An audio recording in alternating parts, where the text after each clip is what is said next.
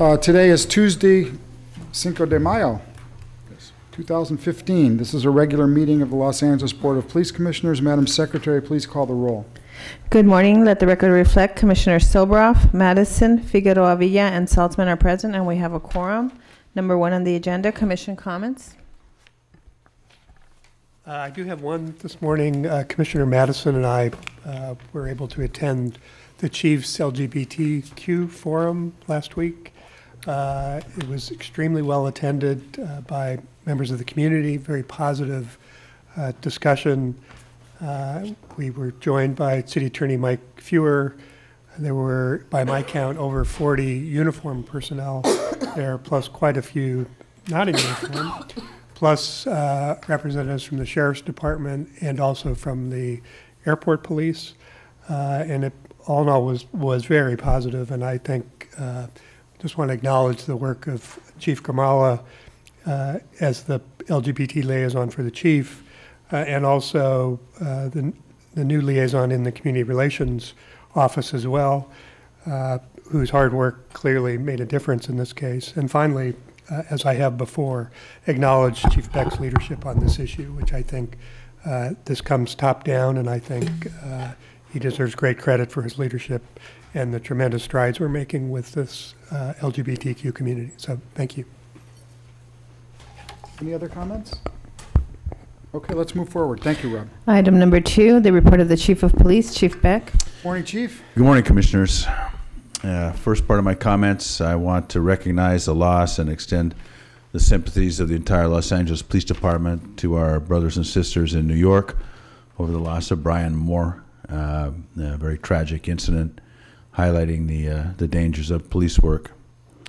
We also lost a icon within the LAPD this past week. Franchon Blake passed away at 93. Franchon was one of the originators of the consent decree that changed the way the Los Angeles Police Department promotes, hires, and retains women, and made a huge impact, which allowed so many great police officers to become members of the LAPD. I also attended over the weekend the California Police Memorial Services. May, of course, is Police Memorial Month. There were I attended ceremonies on Sunday night, the candle lighting services, and then the actual services where the names are revealed, inscribed on the monument in Sacramento. Governor was there at both events, as was our Attorney General and the presiding judge of the California Court. Obviously, last year was a very tragic year for Los Angeles Police Department. We lost 3 officers in the line of duty. Their names were all added to the police memorial. You'll remember Nick Lee, Chris Cortillo, and Roberto Sanchez. Their widows were there with me, as well as their immediate families. I walked all 3 of them up individually to the memorial to place flowers on the memorial, and after which they were greeted by the governor. It's a very moving ceremony. There were 13 law enforcement officers killed in line of duty across the state of California last year, and 3 of them were from the Los Angeles Police Department.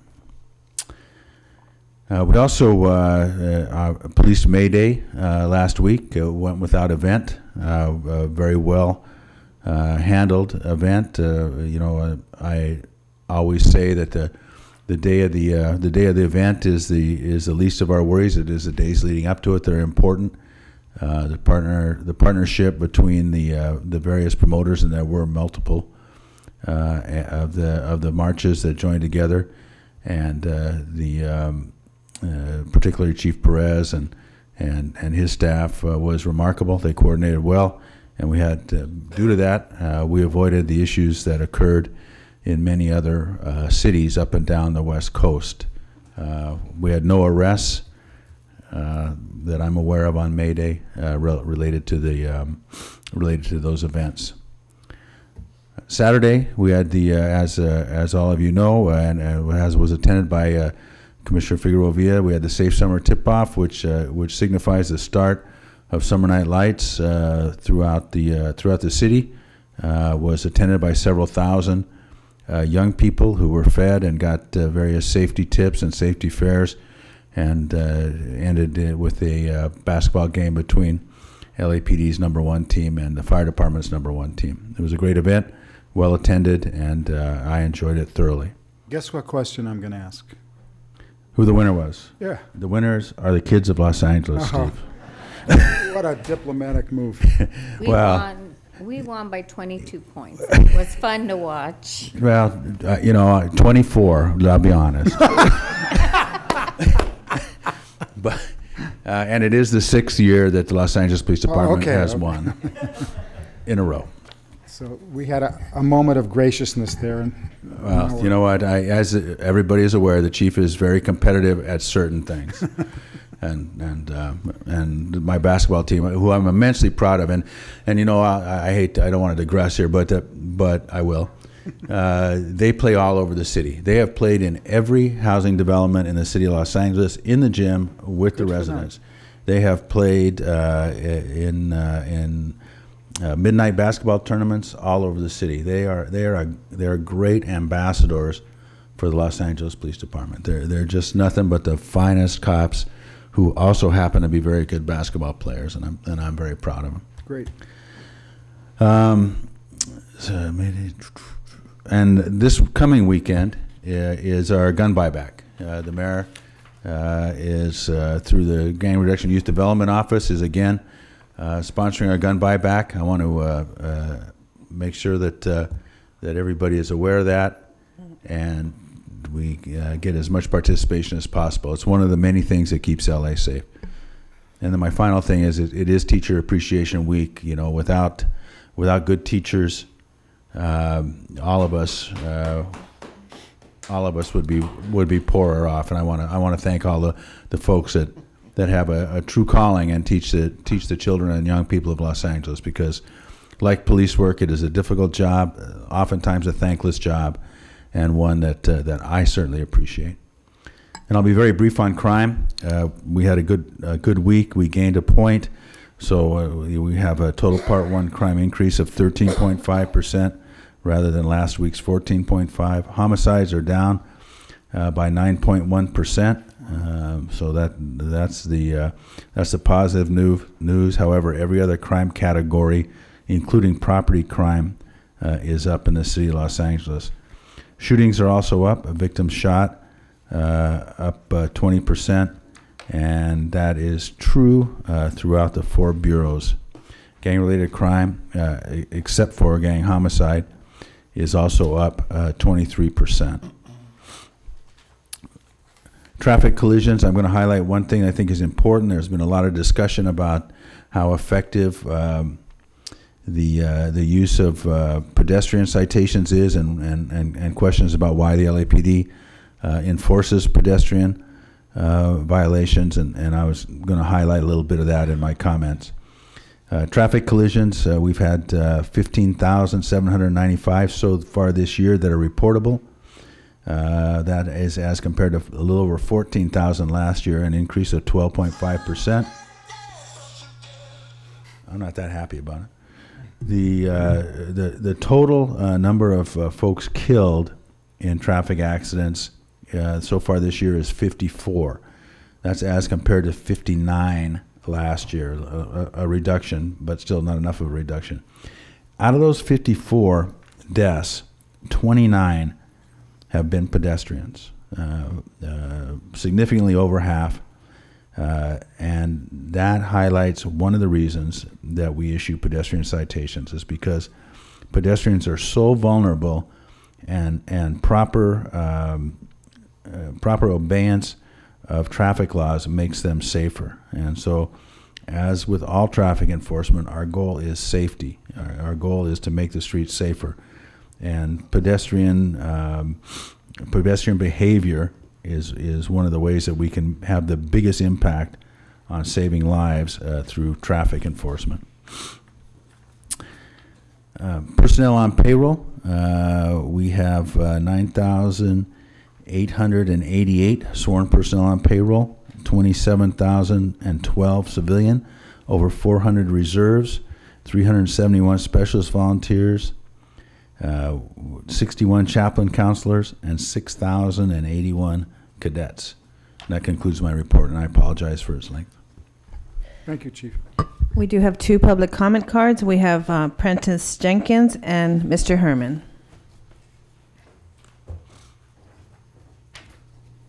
Good morning, Commissioner.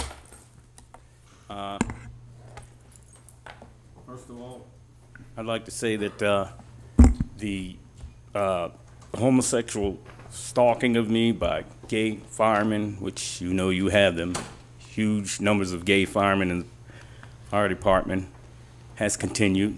The gay stalking of gay cops in the helicopters.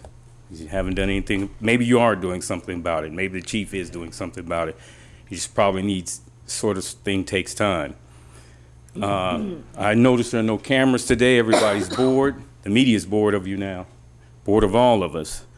I believe we're witnessing an event with black men being slammed on the ground and their spines being severed and things like that. We are witnessing an event of gay cops getting out, stopping black men, and grabbing their genitals, and then the fight starts, and you know who's going to win that fight, the guy with the gun. If you go to YouTube and type in firemen stalking people, you'll be shocked at what you see. Type in cops stalking people, you'll be shocked at what you see. I believe we need you said you got 29 pedestrian deaths, and you're issuing citations to pedestrians. And yes, that's true. I've seen pedestrians walk across the street on red lights. They're crazy. There are people that are crazy out there. Stop at the red light, watch, look at the red light, and then just walk across it. I'm shocked they weren't killed. I've seen it dozens and dozens of times, but I've also seen automobiles get in the way of the crosswalk. Why don't you have cops down there catching people, stopping people from coming up on the sidewalk, or preventing them from coming up on the sidewalk? I believe we need a subcommission of people like us who come in here and testify. We need a subcommission, Chief. I'll leave that to you. Hopefully you'll do something about it. Next. Good morning.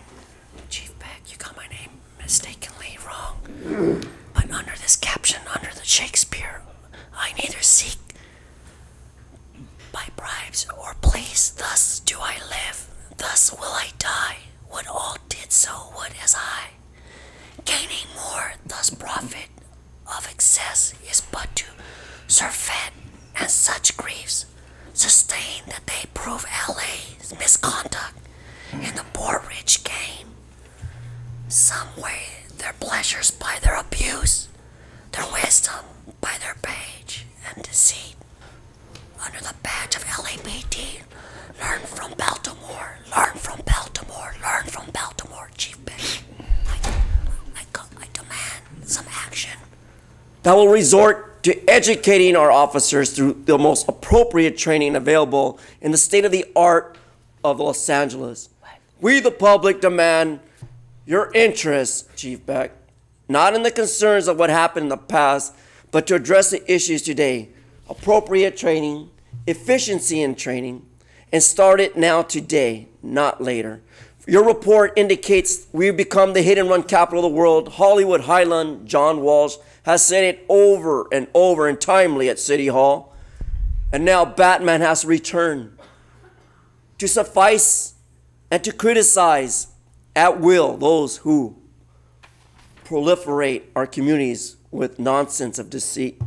And from chapter 7 of Shakespeare, as Batman read, a caption only of it, to educate us all. Thank you, teachers, for helping Chief Beck become the next chief of police. And thank you, Americans, for now amending our rights to practice that we are in the line of duty for justice for all and the responsibility to suffice the public and your constituents. Thank you. Thank you. Next. Item number 3, report of the Executive Director, Mr. T. Fink. Good morning, Mr. President, members of the commission. Again, just one brief item to remind the public of the next community meeting of the Police Commission, which will be held on Thursday, May 28th, 2015 at 6:30 p.m.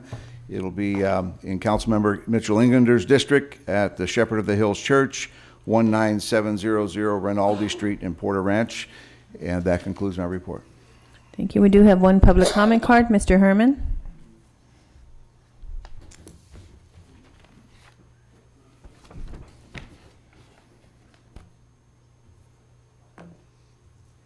Mr. T-Fank, I want to thank you for bringing us the calendar, week-to-week events that go on in our community. And we're looking forward to more town meetings, or that's the old language. I guess today's educated language has to do with public interest meetings. But we don't want to do so in a time when people are being killed or injured in the city of Los Angeles. We want to utilize our calendar to promote officers retraining, adequate retraining. But better, I speak on behalf of the American people that our officers of rank and file need that raise now. Not in increments, now. Rank and file deserve their raises now. Send the message clear, Mr. T-Fank, as you and I sit into safety meetings along with the other constituents from Encino, Mr. Spindler, and even better, the gentleman, Advocate Herman from City Hall, that we address the calendar to assist our rank and file for a potential automatic raise, that we must sit down with the mayor, as he's done in the past with other union members, and said, oh, here's your raise. What about our poor officers and their families who want to see them on a timely basis? Mr. Sobroff, you don't think they don't want to sit home on a weekday with their kids, reading books, talking about Batman, the Avengers? So to all you officers, we hope Eric Garcetti, the mayor, takes accountability in listening to us here in public comment, because the calendar of Mr. T-Fank will address these issues eventually, and we will have town meetings representing all your constituents. I, the stakeholder of Los Angeles, California, the Golden State. Hoorah, hoorah. Thank you. Item number 4, the report of the Inspector General, Mr. Bustamante. No comment, Commissioners. We do have 2 comment cards. We have Mr. Herman and Prentice Jenkins.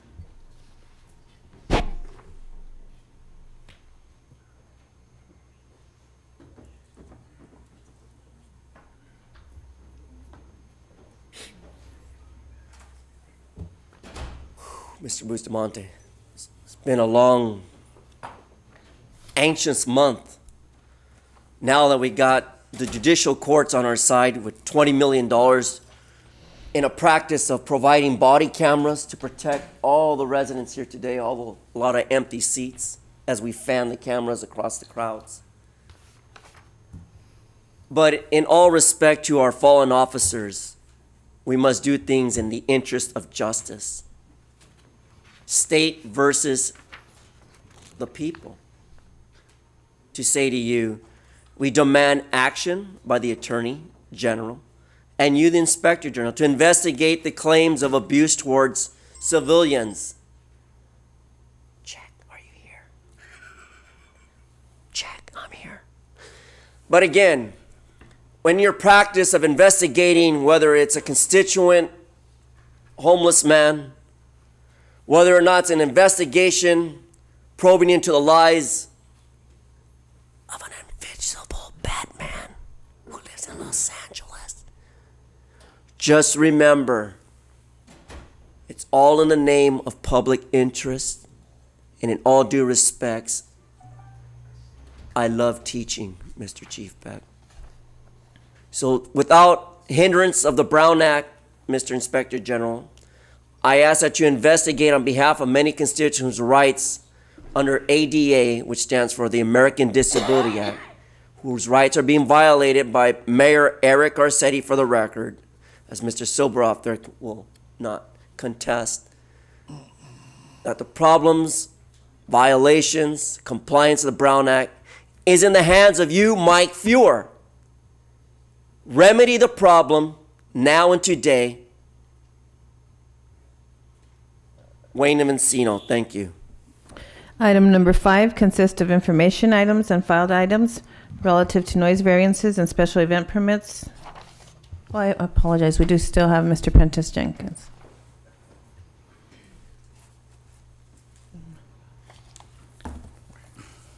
This is the face of psychosis. This is what firemen actually look like. And when you see them on TV giving interviews, many of them look like this guy. But this is what they really look like. I've given this to you, Chief. This is my research. This is what all firemen look like. This is their actual personality. This guy right here. These people are dying inside. They commit suicide. They've seen too many burned bodies. They've seen too much death. And no one's doing anything about it. They can't get psychological help. This is exactly what all firemen look like. That's why they stalk people. See, post-traumatic stress changes your personality. If you were in the women, now you're in the men. It is a recognized mental illness, and every last one of them suffer from it. That's him. That's your fireman. No matter how many times you see them smiling, that's who they really are inside. And they're dying inside. And they can't get any help. Because if they get help, they'll get fired.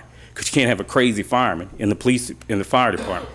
So they run up and down the street chasing my penis.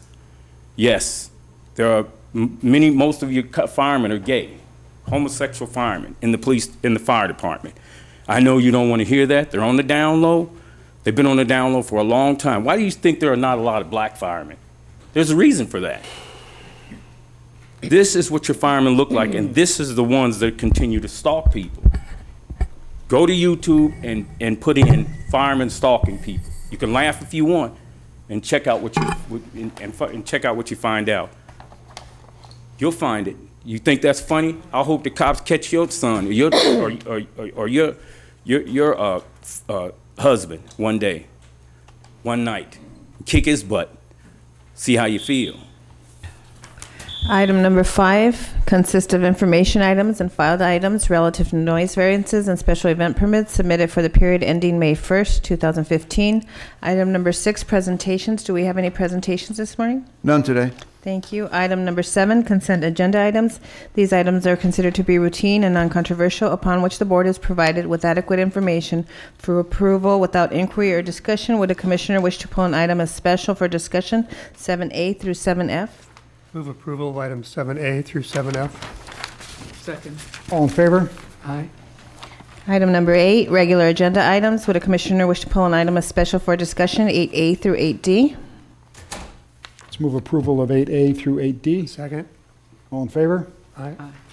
Okay, we're now on the item number 9, public comment period. We have 2 cards at this moment. We have George Bazzetti and Prentice Jenkins.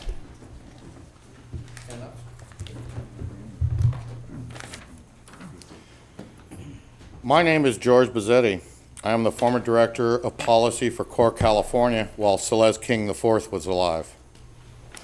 On April 18, 2014, Detective Perez from LAUSD called me and attempted to get me to admit that I had called Tamar Galotson, LAUSD board member and assistant LA city attorney, with 3 obscene and threatening phone calls, PC 653M, that I did not make on December 23rd, 25th, and 31st of 2013. On January 20th, 2013, Detective Perez knew I did not make those phone calls as a result of the search of my phone records with a felony as required. To this day, no one has searched Tamar Galotson's phone records. This is where the phone number of the actual caller is located.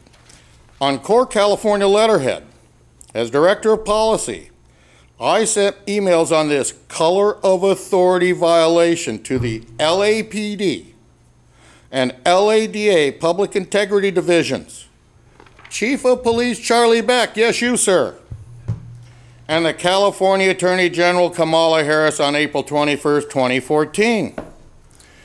Subsequently, I called the LAPD OIG and requested that he requested that I go to the local LAPD station at La Brea and Venice to file a complaint. With a complaint, the investigation could begin. The watch captain did not take the complaint after he cleared me of any complaint or record. I falsely assumed that was the end of the matter.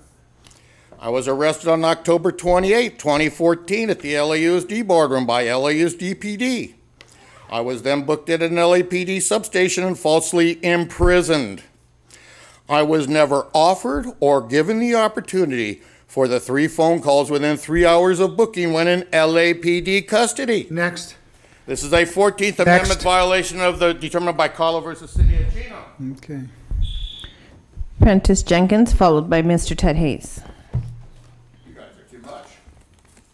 As I said, Chief Beck, we need a subcommittee made up of folks like us. You folks aren't out on the street. I know Commissioner Sobroff, he ain't hanging with the homies. I know he's not. You folks aren't on the street. You need a subcommittee of people like us. That's what you need, because we're actually out on the street. That's a very important thing to develop a subcommittee of people like us. I tell you, time after time, you're one of the best chief we've had, and I've got enormous respect for you. Once I found out that back in the '70s you were getting rid of bad cops going undercover, that gave me a newfound respect for you. You do go after bad cops. The reality is this. This is the study that I gave you. You have these studies. Have you looked at them? That's what your firemen look like inside. They're just faking it, all those smiles. I once knew a guy who told me that they go off on their own, cops and firemen, and take the bullets out of their gun and then put it to their head and click it. I couldn't believe that firemen and cops did that, but they do. They'll click it to their head till they get tired, put the bullets back in, and then walk out. Sometimes they don't take the bullets out. We know what that leads to. I'm talking about a subcommittee of people like us. I can actually put the proposal together, but you do need a subcommittee of like us. You do need a subcommission of people like us, folks, because you're not on the streets. So how are you going to talk about the streets if you're not on the streets? This study right here you have, take a look at it. Alcoholism, abuse among police officers is a serious widespread problem. It says studies estimate that 1/4 of all police officers in the U.S. suffer from it. 250,000 of them. Drug addiction. Thank you. We have no other public comment cards. We're now on item number 10, closed session. The Board of Police Commissioners will now recess into I apologize again. Ted Hayes. Mr. Hayes. Sorry, sir. Sorry. Welcome. Thank you. There is a danger from removing your talking points too far from Daryl Gates, who was reported to have said in '92 that if the next time you need a cop, call a hippie. Well, I attended a meeting on Know Your Rights, which the Sheriff McDonald was supposed to be there. He never showed up.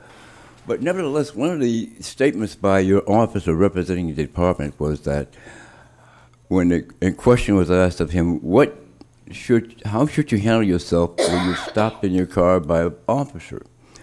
His response was that the officer will ask you to leave your car. Okay, you know better than that. That's not a request where you say, oh, maybe I will, maybe I won't. That's an order, that's a demand. If people were to assume because of the high rank of this officer that being asked to leave your car is what happens, that's entirely wrong. And if a person believes that and chooses not to leave their car, that escalates the situation. So that's a kind thing to request the person to leave the car, give them the option to or not, but that's not correct. And we shouldn't be so accommodating in order to be nice to people nowadays, a new LAPD, that we give them information that may result in some difficulty for them as well as the officer. I was amazed by that comment from that officer. He'd been on the force for 18 years, had a high rank, but his talking points were completely off target. The fact that the sheriff didn't show up was quite interesting. But anyway, I'm taking that up with the Sheriff's Department, just to prove to you I'm not picking on LAPD alone. Thank you. Thank you, Mr. Hayes. Thank you. Now we're on item number 10, closed session. The Board of Police Commissioners will now recess into closed session to discuss item numbers 10A, B, and C in accordance with Government Code 54957.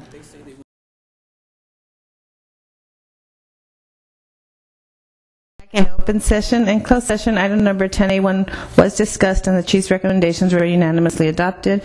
In closed session, item number 10B was continued, and in closed session, item number 10C was continued. Mr. President, is there a motion for adjournment? So moved. Second? Aye. Favor? Aye. Aye. Meeting adjourned. Let the record reflect the meeting is